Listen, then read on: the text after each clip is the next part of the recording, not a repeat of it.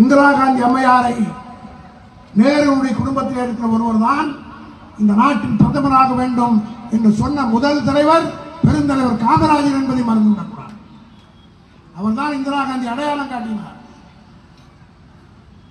1966 காமராஜருடைய வீட்டுக்கு இதே பிஜேபி கட்சிக்காரங்க, இன்றைக்கு பிஜேபி என்று இருக்கிறது, அப்போ ஜனசங்கம், அந்த ஜனசங்கத்தினுடைய தீவிரவாத கும்பல் பசுவதை சட்டத்தை எதிர்த்து மிகப்பெரிய போராட்டத்தை அங்கே நிர்வாணமாக ஊர்வலம் போவார்கள்.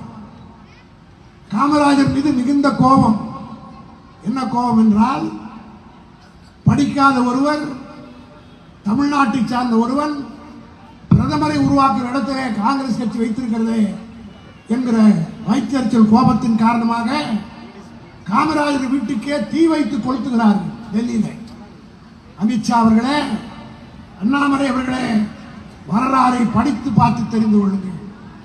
அந்த 66ஆம் ஆண்டு காமராஜர் வீட்டுக்கு தீ வைக்கப்பட்ட போது அந்த வழியாக ஒருவன் போய் கொண்டிருக்கிறான், தமிழ்நாட்டை சார்ந்தவன், அசோகா பேட்டரியிலே சப்ளையர் வேலை பார்க்கக்கூடியவன், திராவிட முன்னேற்ற கழகத்துடைய தொண்டன் கோதண்டபாணி என்கிற ஒருவன் எரிகிற காமராஜருடைய வீட்டை பார்த்து தீயிலே பாய்ந்து காமராஜருடைய வீட்டை டெல்லியிலே காப்பாற்றியவன் திமுக தொண்டன் கோதண்டபாணி என்ற குடியாத்திற்கு தாங்க. அதற்கு பின்னால் காமராஜருக்கு எத்தனையோ செய்திருக்கிறோம். அவர் மறைந்த நேரத்திலே அவருக்காக இன்னும் சொல்ல போனால் 1975 எமர்ஜென்சி வந்த நேரத்தில் இதை கலைஞரே இடத்தில் நேரடியாக சொல்லியிருக்கிறார். உங்களுக்கு எல்லாம் தெரியும், நான் தலைவர் கலைஞரோட எமர்ஜென்சி நேரத்தில் அவரோடு கூடவே இருந்தவன். இதே திருச்சிக்கு அன்பிலார் வீட்டு திருமணத்திற்கெல்லாம் நாங்கள் வந்து விட்டு போயிருக்கிறோம். MS வெங்கடாஜலம் அவர்கள் ஏற்பாடு செய்த நிகழ்ச்சியிலே தலைவரோடு நானும் கலந்து கொண்டிருக்கிறேன். அந்த கலைஞர் அப்பொழுது பல விஷயங்களை எங்களிடத்தில் சொல்லியிருக்கிறார். அவர் கூட காரிலே போகிற போது இதையெல்லாம் சொல்லுவார். பெருந்தலைவர் காமராஜரிடத்தில் ஆட்சி எமர்ஜென்சி வந்தவுடன் நேரடியாக தலைவர் அவருடைய வீட்டுக்கு போயிருக்கிறார். அப்பொழுது மருத்துவமனையில் அமைச்சராக இருக்கிற என்விஎன் உயிருக்கு ஊசலாடி கொண்டிருக்கிறது. இந்த தகவல் வந்தவுடன் யாருக்கும் சொல்லாமல் கலைஞர் அவர்கள் நேரடியாக கோபாலபுரம் போய்விட்டு கோபாலபுரத்திலிருந்து பின்பக்கமாக அரசாங்க காரிலே போகாமல் பிஎட் காரிலே ஒருவருடைய காரிலே ஏறிக்கொண்டு காமராஜர் வீட்டுக்கு பக்கத்தில் இருக்கிற அவருடைய டாக்டர் சௌரியராஜன் வீட்டுக்கு போய் அங்கே அமர்ந்து கொண்டு காமராஜரிடத்தில் தொலைபேசியிலே சொல்லி, உங்களை ஒரு 10 நிமிடம் பார்க்க வேண்டும் என்று விரும்புகிறேன் என்று சொன்னவுடன் பெருந்தலைவர் காமராஜர் 3 வீடுதான் என்று காரிலே ஏறி போகாமல் அந்த திருமலைப்பிள்ளை தெருவில் நடந்தே வந்தாராம். இந்த டாக்டர் வீட்டுக்குள்ளே வந்து கலைஞரை பார்த்து, காமராஜரை பார்த்தவர்களுக்கு தெரியும், 6 அடி உயரம், கலைஞர் கொஞ்சம் குள்ளம். கலைஞரை காமராஜர் கட்டிப்பிடித்தால் கலைஞருடைய தலை காமராஜருடைய இதயத்துக்கு நேராக வரும். அப்போது கலைஞர் காமராஜரிடத்தில் சொன்னாராம், உங்களை கைது செய்ய வேண்டும் என்று உத்தரவு வந்திருக்கிறது. உங்களை கைது செய்துவிட்டு நான் முதலமைச்சராக இருக்க விரும்பவில்லை. எனவே நான் ராஜினாமா செய்ய போகிறேன். அதற்காக உங்களிடத்தில் அனுமதியை கோர வந்திருக்கிறேன் என்று சொன்னபோது பெருந்தலைவர் காமராஜர் அப்படியே கலைஞரை கட்டி தழுவி கட்டி சொன்னாராம், கருணாநிதி, நீ இருக்கிறதுனால தான் நான் வெளியில் இருக்கிறேன், நீ ராஜினாமா செய்தா என்ன பிடிச்சிட்டு போவாங்க என்று காமராஜர் கேட்டுக்கொண்ட காரணத்தினால் பதவியிலே நீடித்த தலைவர் தான் என் தலைவர் கலைஞர் என்பதை புரிந்து கொள்ள வேண்டும். எவனோ பேசுகிறான். அதற்கு பின்னாலே அதே இயக்கத்திலே காமராஜர் மறைந்து விடுகிறார். முதலமைச்சராக இருந்த கலைஞர் அவருக்கு ராஜ மரியாதையோடு அரசு மரியாதையோடு அவரை அடக்கம் செய்து, அவர் செத்தது காந்தி பிறந்த நாளில். காந்தி பிறந்த நாளிலே மறைந்த காரணத்தினால் காந்தியார் பக்கத்திலேயே மண்டபத்துக்கு பக்கத்திலே அவருக்கு மணிமண்டபத்தை எழுப்பி இன்றைக்கும் அந்த மண்டபம் எழிலோடு இருக்கிறது என்று சொன்னால் அதை கட்டியவர் என்னுடைய தலைவர் கலைஞர் என்பதை மறந்துவிடக்கூடாது. அதோடு நின்றாரா? ஆட்சி கலைக்கப்பட்டது. மீண்டும் 89 முதலமைச்சராக வருகிறார். VP சிங் பிரதமராக இருக்கிறார். KN நேரு போன்றவர்களுக்கெல்லாம் நினைவாக பசுமையாக இருக்கும் என்று கருதுகிறேன். கடற்கரையிலே கூட்டம். VP சிங் பேசுகிறார். பேசுகிற போது என்னுடைய தலைவர் கலைஞர் அவர்கள் VP சிங் இடத்திலே ஒரு கோரிக்கை மேடையில் வைக்கிறார். என்ன கோரிக்கை என்றால், சென்னையிலே 2 விமான நிலையங்கள் இருக்கிறது. இந்த 2 நிலையங்களுக்கு இன்டர்நேஷனல் விமான நிலையத்திற்கு, பன்னாட்டு விமான நிலையத்திற்கு பேரறிஞர் அண்ணாவுடைய பெயரையும், உள்நாட்டு விமான நிலையத்திற்கு காமராஜருடைய பெயரை வைக்க வேண்டும் என்று மேடையிலே பிரதமர் VP சிங் இடத்திலே கோரிக்கை வைக்கிறார். தலைவர் மேடையை விட்டு கீழே இறங்கி நேரடியாக உள்ளே ஒரு அறைக்குள்ளே போய் டெல்லியிலே இருக்கிற அதிகாரிகளை கேட்டுவிட்டு VP சிங் மேடையிலே அறிக்கிறார். கருணாநிதியுடைய கோரிக்கை ஏற்று இன்று முதல் காமராஜர் விமான நிலையம் என்று அழைக்கப்படும் என்று சொல்லி காமராஜருடைய பெயரை விமான நிலையத்தில் வைத்த தலைவர் கலைஞர். அவரை போய் அண்ணாமலை சொல்றான், காமராஜர் ஜாதி குறித்து பேசினார் கலைஞர் என்று பேசலாம். இந்த பத்திரிகையில நீங்க போடுறீங்க, செய்தியை போடுங்க, பக்கத்திலே வரலாறையும் போடணும்ல. இவ்வளவு செய்த கலைஞர் மீண்டும் ஆட்சிக்கு வருகிறார்.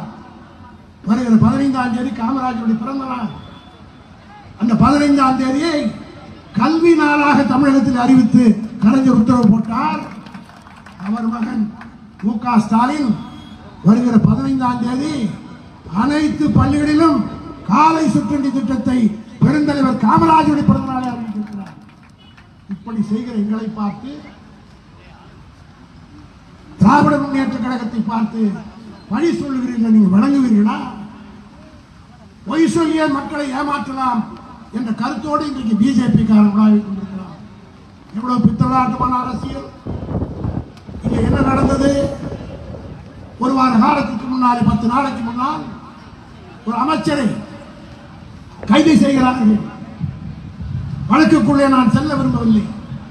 அதை பற்றி பேச வேண்டுமானால் நேரம் அதிகமாகும். காரணம், ஒரு அயோக்கியத்தனமாக அந்த வழக்கு நடத்தப்படுகிறது. வழக்கிலே 2 தன்மை இருக்கிறது. வக்கீல்களுக்கு தெரியும், காம்பவுண்டபிள் அஃபென்ஸ் அண்ட் நான் காம்பவுண்டபிள் அஃபென்ஸ். சில குற்றங்களை நீதிமன்றத்தில் சமரசம் செய்து கொள்ளலாம், சில குற்றங்களை செய்து கொள்ள முடியாது. உங்களுக்கு புரியும்படி சொல்ல வேண்டுமானால் தம்பி பெரியசாமி மட்டும் அழைச்சுக்கிறேன். என்ன பெரியசாமி அடிக்கிறார் வச்சுங்க. எனக்கு ஒரு சிறு காயம் ஏற்பட்டு விட்டால் தம்பி பெரியசாமி இடத்துல கோபத்தில் அடித்து விட்டால், நாளைக்கு வழக்கு போட்டு வர்ற போது நான் கூண்டில் ஏறி நாங்கள் 2 பேரும் சமாதானம் போகிறோம், எனக்கு சிறு காயம் தான் ஏற்பட்டது, 324 தான், ஆகவே சமரசமாக போகிறோம்னா கோர்ட் அலோவ் பண்ணணும். இது சட்டம். வக்கீல் வைரமணிக்கு தெரியும், கோர்ட்டுக்கு போனவங்களுக்குலாம் தெரியும், வெறும் கோர்ட்டு மாட்டி இருக்கிறவங்களுக்குலாம் தெரியாது. அதே போல அதே பெரியசாமி என்னிடத்தில் கத்தியாலை குத்துவதற்கு நேராக என்னை பார்த்து வந்து 307 போட்டா காம்பவுண்ட் பண்ண முடியாது. இதுதான் பேசிக் பிரின்சிபல் ஆஃப் லா. ஏற்கனவே நடைபெற்ற ஒரு ஊழல் யாருடைய ஆட்சி நடந்தது? அம்மா ஜெயலலிதா இருந்த நேரத்தில். அமௌண்ட் இன்வால்வ் எவ்வளவு? 1,25,00,000. அந்த பணத்தை திராவிட முன்னேற்ற கழகத்துக்கு வருகிற போது, உள்ளே வருகிற போதே அந்த கேஸை முடித்து விட்டார். சென்னை உயர் நீதிமன்றம் ஒரு விடுவித்து விடுகிறது. திட்டமிட்டு ஒரு சிலர் உச்ச நீதிமன்றத்துக்கு ஒரே ஒருத்தர் போனார். அதற்காக அவர் இரவிலே கைது செய்யப்படுகிறார். நான் அன்றைக்கு அவர் வீட்டு முன்னாலே நின்று பேட்டி எடுக்க பேசுகிற போது என்ன சொன்னேனோ அதைத்தான் நேற்றைய தினம் நீதிமன்றத்தில் நீதிபதி எழுதியிருக்கிறார் என்பதை நான் இந்த நேரத்தில் சுட்டிக்காட்ட விரும்புகிறேன். மனித உரிமை மீறல், ஈடியை உள்ளே நுழைந்து பார்ப்பதற்கு அதிகாரமே கிடையாது. கைது செய்கிறார்கள், சித்திரவதை செய்கிறார்கள். நல்ல வேலையாக மருத்துவமனையினர் சென்றவுடன் 4 அடைப்பு இருந்த காரணத்தினால் அவர் தப்பித்துக் கொண்டார். ஆண்டவனா பார்த்து அவர்கள் ரொம்ப கோயிலுக்கெல்லாம் போவாருன்னு நினைக்கிறேன். அந்த ஆண்டவன் தான் அவரை காப்பாற்றினார். இன்னும் 2 நாள் டிலே போயிருந்தார்னா அவருக்கு இரங்கல் தீர்மானம் போட வேண்டிய நிலைமை. காரணம் 4 பிளாக், 90%, 70%, 60%, 50% பிளாக். நீங்கள் கைது செய்ததால் அந்த உடனடியாக அவருக்கு அந்த வலி வந்த காரணத்தினால் மருத்துவக்கு போனார். இல்லை என்றால் சாதாரண வலி என்று தொடர்ந்து செய்து கொண்டிருந்தால் ஒரு நாள் கொலாப்ஸ் ஆகிருக்கும். ஹார்ட் அட்டாக் எப்படி வரும்ன்றது யாருக்கும் சொல்ல முடியாது. ஏன் பெருந்தலைவர் காமராஜரே காலையிலே போய் காந்திக்கு மாலை போட்டு விட்டு வருகிறார், 2 மணிக்கு செத்துறார். ஹார்ட் அட்டாக் என்பது எவ்வளவு கொடூரமானது என்பதை வந்தாதான் தெரியும், வந்தவனுங்களுக்கு தான் தெரியும். அண்மையில் கூட ஒரு செய்தி படித்தேன், 41,000 பேருக்கு ஆபரேஷன், 4,100 பேருக்கு ஹார்ட் ஆபரேஷன் சர்ஜரி பண்ண ஒரு டாக்டருக்கு 40 வயசுலேயே ஹார்ட் அட்டாக். ஆக நல்ல வேளையாக தப்பித்து விட்டார். இல்லை என்றால் அவரை தீகாருக்கு கொண்டு போய் சித்திரவதை செய்து ஒரு நாள் பணமாகத்தான் கொடுத்திருப்பார்கள். நான் உங்கள் சார்பாக மத்திய அரசை கேட்பதெல்லாம், என்போர்ஸ்மென்ட் டைரக்டரேட், இன்றைக்கு மத்திய சர்க்கார் 3 ஆயுதங்களை கையில் வைத்திருக்கிறது. எப்படி வெளிநாட்டுக்காரன் என்று படையெடுத்தார், ஆர்மி, நேவி, ஏர்போர்ஸ் என்ற 3 விங்குகளை வைத்துக் கொண்டிருக்கிறதோ, அதே போல தனக்கு வேண்டாதவர்களை, அரசியல் எதிரிகளை பழி வாங்குவதற்காக மோடி அரசு வைத்திருக்கிற படை, ஒன்று ஐடி இன்கம் டாக்ஸ், இன்னொன்று இடி என்போர்ஸ்மென்ட் டைரக்டரேட், இன்னொன்று CBI central bureau of investigation. இந்த இடியின் சார்பாக இங்கே இவ்வளவு சித்திரவதை பண்ணிவிட்டு தமிழ்நாட்டுடைய கவர்னராக இருக்கக்கூடிய ரவி அவரை மந்திரி சபையில் டிஸ்மிஸ் செய்ய வேண்டும் என்று முதலமைச்சருக்கு கடிதம் எழுதுகிறார் என்றால், இங்கே படித்தவர்கள் இருக்கிறீர்கள். எப்பொழுதுமே திருச்சிக்கு வருகிற போது கலையை சொல்வார், திருச்சியில போகிற போது திருச்சி பிரஸ் ரிப்போர்ட்டர்ஸ் எல்லாம் ரொம்ப பயங்கரமான கேள்வியெல்லாம் கேட்பாங்கய்யா. இந்த தமிழ்நாட்டிலேயே நிருபர்களிலே மிகப்பெரிய கேள்விகளை கேட்டு நம்மை சிக்க வைக்கக்கூடிய பிரஸ் ரிப்போர்ட்டர்ஸ் இருக்கிற ஊர் திருச்சி என்று ட்ரெயினை விட்டு இறங்குற போதே சொல்லுவார். அப்படிப்பட்ட இந்த திருச்சி மண்ணில உங்களை பார்த்து நான் கேட்க விரும்புகிறேன். அன்றைக்கு செந்தில் பாலாஜியை நீக்க வேண்டும் என்று, டிஸ்மிஸ் செய்ய வேண்டும் என்று இங்கே இருக்கிற கவர்னர் சொல்றார். நேற்றைய முன்தினம் அதே மகாராஷ்டிரா கவர்னர் 70,000 கோடி ரூபாய் ஊழல் செய்து விட்டதாக என்போர்ஸ்மென்ட் டைரக்டரால் வழக்கு போட்டு நீதிமன்றத்தில் வழக்கு நிலுவையில் இருக்கிறது. செந்தில் பாலாஜி வழக்கு already settle by high court, remand ஆகி தான் வந்திருக்கிறது, இன்னும் ட்ரையல் ஆரம்பிக்கவில்லை. ஆனால் அஜித் பவார் 70,000 கோடி ரூபாய் ஊழல் செய்திருக்கிறார் என்று அக்ரிகல்ச்சர் டிபார்ட்மெண்ட்டில் செய்தார் என்று இடி டிபார்ட்மெண்ட் அவர் மீது வழக்கு போட்டிருக்கிறது. பிரபுல் பட்டேல் என்கிற இன்னொருவர் 1000 கோடி ரூபாய்க்கு சரத் பவர் கட்சியில் இருக்கிற அவருக்கு இடி ப்ராப்பர்ட்டி அட்டாச் பண்ணியிருக்கிறது. ஆனால் அங்கே இருக்கிற கவர்னர் காலையில் சேரலாம் கட்சியில், சாயந்தரம் 5 மணிக்கு துணை பிரதமர் பதவி அந்த கவர்னர் பதவி பிரமாணம் செய்திருக்கிறார். இங்கே நோட்டீஸ், டெப்டி சீஃப் மினிஸ்டர் யாரு 70,000 கோடி ரூபாய்க்கு ஊழல் செய்ததாக இதோ இதே என்போர்ஸ்மென்ட் டைரக்டரால் வழக்கு போடப்பட்ட Ajith Pawar is the deputy chief minister of Karnataka. ஆனா இவன் மகாராஷ்டிரா. ஆனா இங்கே இருக்கக்கூடிய செந்தில் பாலாஜி இன்னும் வழக்கே ஆரம்பிக்கவில்லை. A case which has already been disposed by the High Court. ஒரு வழக்கு ஹைகோர்ட்டில் முடுக்கி வைக்கப்பட்டது. அவருக்கு நோட்டீஸ் அனுப்புகிறது என்று சொன்னால் இந்தியாவிலே என்ன நடந்து கொண்டிருக்கிறது என்பதை நடுநிலையோடு இருக்கக்கூடிய பொதுமக்கள் சிந்தித்து பாருங்கள். திராவிட முன்னேற்ற கழகத்தை, எங்கள் தலைவரை இதன் மூலமாக மிரட்டி பார்க்கலாம் என்று சொன்னால், நேற்றைக்கு ஹைகோர்ட்ல ஒரு அற்புதமான தீர்ப்பு வந்திருக்கிறது. 2 நீதிமன்ற மதிகளில் ஒருவர் என்போர்ஸ்மென்ட் டைரக்டருக்கு அரெஸ்ட் பண்ற பவரே கிடையாது, கஸ்டடி கேட்கிற பவரே இல்லை என்று மூத்த நீதிபதி தீர்ப்பு சொல்லியிருக்கிறார். அடுத்த நீதிபதி வேற மாதிரி கொடுத்திருக்கிறார். ஆனால் 2 நீதிபதிகளும் ஈடிக்கு கஸ்டடி கொடுக்கிற உரிமை இல்லை என்பதை மட்டும் சொல்லிட்டாங்க. ஆக இனிமேல் பட்டு செந்தில் பாலாஜிக்கு போலீஸ் கஸ்டடி என்பது இல்லை என்பது முடிவாகிவிட்டது. 3வது ஜட்ஜிக்கு முன்னாடி போகிறது. அதை பற்றி நான் சொல்ல விரும்பவில்லை.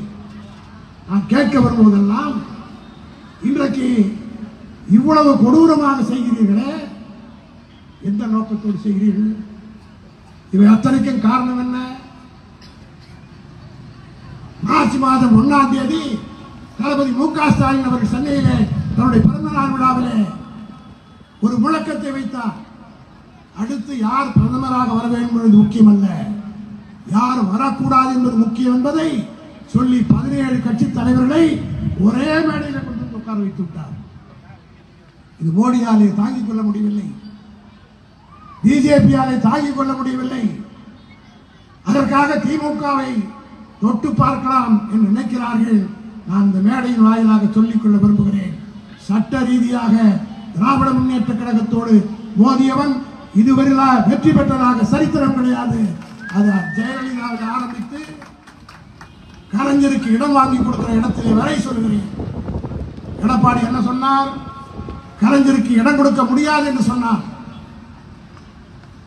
மாலை 6 மணிக்கு சொல்கிறார், காவேரி மருத்துவமனையிலே நேரு அவர்கள் நாங்கள் எல்லாம் கைகட்டி வேதனையோடு நின்று கொண்டிருக்கிறோம். எங்கள் எதிரிலேயே தளபதி அவர்கள் எடப்பாடி வீட்டுக்கு போகிறார். திரும்பி வருகிற போது தொங்கிய தலையோடு வருகிறார். இடம் தர முடியாது என்று மறுத்துவிட்டார் என்று சொல்கிறார். உடனடியாக நாங்கள் எல்லாம் நீதிமன்றத்துக்கு செல்வோம், வழக்கை வெற்றி பெற்று காட்டுவோம் என்று தளபதியிடத்தில் சொல்லிவிட்டு நாங்கள் எல்லாம் புறப்பட்டோம். அப்பொழுது அங்கே இருந்த யாருக்குமே நம்பிக்கை கிடையாது. காரணம், மாலை 7 மணி ஆகிவிட்டது. விடிந்தால் இன்னும் 10-12 மணி நேரத்தில் தலைவரை அடக்கம் செய்ய வேண்டும். எப்படி அவருக்கு இடம் கிடைக்கும் என்று எல்லோரும் ஆச்சரியத்தில் பார்த்திருந்தார்கள். ஆனால் இரவோடு இரவாக நீதிமன்றத்திற்கு சென்று வாதாடி அந்த பெரும் பெயரை தளபதி அவர்கள் எனக்கு கொடுத்தார். என் மீது நான் போட்ட வழக்கிலே தான் கலைஞருக்கு மெரினாவில் இடத்தை காலையில 10 மணிக்கெல்லாம் வாங்கி கொடுத்தார். எடப்பாடி என்ன செய்தார் தெரியுமா? நிச்சயமாக எனக்கு இடம் கொடுத்து விடுவார்கள் என்று தெரிந்து கொண்டு இதை தடை செய்ய வேண்டும் என்று சுப்ரீம் கோர்ட்ல நாளைய தினம் மேடை போட்டு அதிமுக காரன் எடப்பாடி பதில் சொல்லட்டும், நான் சொல்வது பொய்யாக இருந்தார். 65 லட்சம் ரூபாய் ஃபீஸ் கொடுத்து சுப்ரீம் கோர்ட்டில் ஒரு வழக்கறிஞரை இங்கே சென்னை மெரினாவிலே கலைஞருக்கு இடம் கொடுத்து விட்டால் அதை ஸ்டே வாங்க வேண்டும் என்பதற்காக சுப்ரீம் கோர்ட்டில் வைத்து வாதாடுவதற்கு வைத்திருக்கிறார்கள். நாங்கள் கலைஞர் இடத்தில் பயிற்சி பெற்றவர்கள் அல்லவா? காலை 10 மணிக்கு முன்னாடி சுப்ரீம் கோர்ட்டில் சொன்னாதான் நம்ம வைரமணிக்கெல்லாம் தெரியும், அன்னைக்கு ஸ்டே கிடைக்கும், அன்னைக்கே விசாரிப்பார்கள். ஆக வழக்கை திட்டமிட்டு 10:15 மணி வரை நடத்தி 10:20க்கு கலைஞருக்கு மெரினாவில் இடம் கிடைத்தது என்ற செய்தியை பெற்றுக் கொடுத்த கட்சி திராவிட முன்னேற்ற. எங்களிடத்தில் மோதி பார்ப்பீர்களானால் இந்த கவர்னர் என்ன நிலைமைக்கு வரப்போகிறார் என்பதை இன்னொரு 10-15 நாள் பொறுமையோடு இருந்து பாருங்கள். திராவிட முன்னேற்ற கழகத்துடைய தொண்டர்கள் ஒரு 10 நாளாக தான் நம்ம பழைய மாதிரி வந்திருக்காங்க. 2 வருஷமா ஆட்சிக்கு வந்ததுல நம்ம மாநிலம் ஒரு மாதிரி ஆயிட்டாங்க. மந்திரிகள் கோவித்துக் கொள்ளக்கூடாது. காரணம் என்னன்னா ரொம்ப பேருக்கு நமக்கு ஆட்சிக்கு வந்த ஞாபகமே இல்லை. The same tone. Our party man is sailing with the same tone. அதுக்கு மேல நான் சொல்ல விரும்புகிறேன். ஆனால் இப்படி ஒரு சூழ்நிலை வருகிறது. ஒன்றும் இல்லை, ஒரு 2 நாளைக்கு முன்னாடி என்னுடைய கூட்டத்தில் ஒரு பிஜேபி காரன் கையிலே செருப்பை எடுத்துக்கொண்டு பாரதி மாதாவுக்கு ஜெய் என்று கீழப்பாவூர்ல வந்தான். சொல்லுகிற போதே புல்லரிக்கிறது. கூட்டத்தில் இருந்த அத்தனை தொண்டனும் பழைய தொண்டனாக மாறி பாய்ந்தான் என்பதுதான் ஒரு கட்சிக்கு. நம்ம வைரமணி கூட பக்கத்தில் இருந்து அன்னைக்கு அங்கதான் இருந்தார் குற்றாலத்தில். நான் கூட கேட்டேன், எதுக்குப்பா குற்றாலத்தில் நீ பிறந்த நாள் என்ன? பிறந்த நாள் அன்னைக்கு உள்ளூர் தானே பாருக்கிறாங்க. ரொம்ப கஷ்டமா இருக்குதுங்க. ஏன்பா பிறந்த நாள்னா எல்லாம் துண்டு எடுத்துட்டு வந்து போடுவாங்க, துண்டு போட்டவங்க நான் ஒண்ணுமே செய்யறேன், எப்படி நான் துண்டு வாங்குறது? ஆகவே நேரம் என்னை படைத்த ஆண்டவரை பார்க்கலாம் திருச்செந்தூருக்கு வந்துட்டேன்னு சொன்னார். அந்த அளவுக்கு திராவிட முன்னேற்ற கழகத்துடைய தொண்டர்கள் திமுகவுக்கு ஒரு தொல்லை என்று சொன்னால் ஆர்த்தி எழுவார்கள். பதவி கவலை இல்லை. அண்ணாமலை சவால் விட்டுருக்கிறாரு, பெங்களூருக்கு தளபதி போனால் அவங்க எழுத்து முற்றுகை பண்ணாங்க. நான் திருச்சியில் சொல்லிவிட்டு போறேன், நீ ஆண் மகனாக இருந்தால், தைரியம் இருந்தால், துணிச்சல் இருந்தால், உப்பு போட்டு சோறு தின்கிறவனாக இருந்தால் தலைவர் தளபதி வருகிற போது தடுத்து பார், பிறகு நாங்கள் பார்த்துக்கிறோம். நன்றி, வணக்கம்.